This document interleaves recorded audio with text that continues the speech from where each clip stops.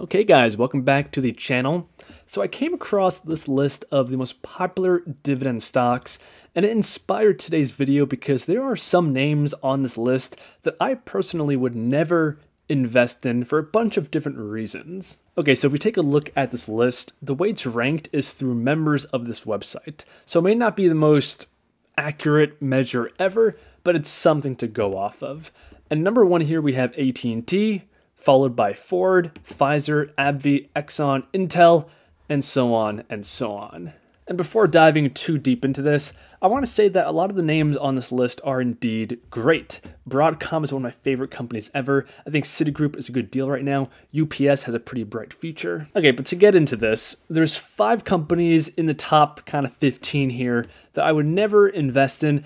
And there's 2 major groups. The first is the telecoms. So that includes AT&T and Verizon, which is right here. Now, the reason why personally I'm not super interested in the telecom plays is just because of the limited growth. They do have some opportunities and they're listed right here. 5G is a big one, as well as the Internet of Things. That should really help to increase the usage and the demand for the network.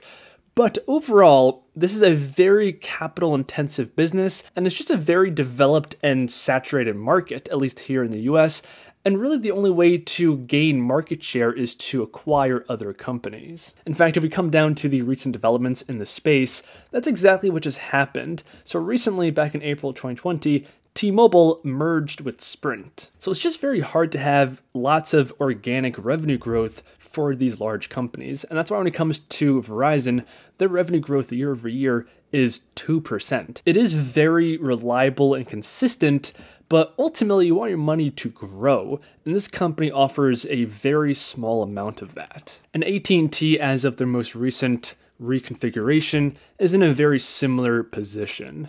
Now, both Verizon and AT&T pay a pretty good dividend, but again, this is supported by revenue growth, and that's why the growth rate in their dividends is very low, and their payout ratio is starting to get up there. Now, that's not to say that you can't make money in the telecom space. One of my favorite approaches to this angle is actually American Tower Corporation, and this is a REIT that leases out property and equipment to these big telecom companies. They also do this around the globe, not just in the US, meaning they have exposure to developing markets, and that's why their revenue growth is a lot more impressive. So considering that market, the growth rate, and the opportunity cost, I'm just not a big fan of AT&T and Verizon. Now, the next group of 2 companies I have for you guys are what I consider to be legacy technology names, including Intel and IBM. Now, I feel like I'm going to be attacked in the comments because currently IBM and Intel are both making heavy investments to try and turn around their businesses. In fact, if we come over to IBM's actual website and look at the products that they offer, they have tons of software. Here are some topics including blockchain, business operations, cloud computing, and here's the revenue broken down by segment. And we can see that about a quarter of the revenue is now accounted for by software. So they're definitely trying to move in the right direction. The real question is it too little, too late, and is the competition at this point just too fierce? They do have an attractive valuation with an EPS of less than 10, but in my opinion, this is dangerously close to a value trap. If we actually look at their revenue, it's down 20% year over year, and this is what it looks like on the chart going back a couple of years. IBM does have a pretty massive 5% dividend yield, but they're growing it as their revenue is falling, and that's why their payout ratio is dangerously high. And much of this logic can also apply to Intel, even though, much like with IBM, they're making heavy investments to try and become relevant again. Currently, the semiconductor space is dominated by TSMC and Samsung. And the amount of capital investment needed to create these fabs is absolutely insane. And the issue Intel's had so far is that TSMC is just better at it. And this is what the revenue of Intel looks like over the past couple of years.